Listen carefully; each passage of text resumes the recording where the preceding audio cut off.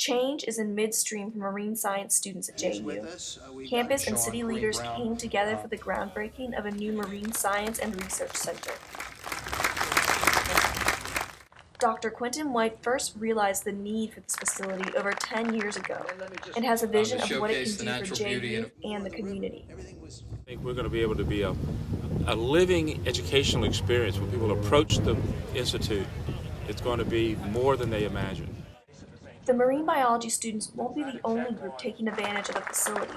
Instead, White hopes the Institute will bring other community research groups together. We already have Fish and Wildlife on campus and Riverkeeper on campus and the high school program on campus, but the facility allows us to bring everybody together.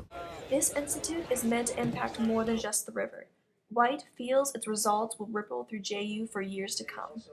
Look back at this in a few years and think, wow, this was really spectacular. Look what it did to JU and look what it did to the city of Jacksonville. And most of all, look what it did to improve the health of the St. Johns River.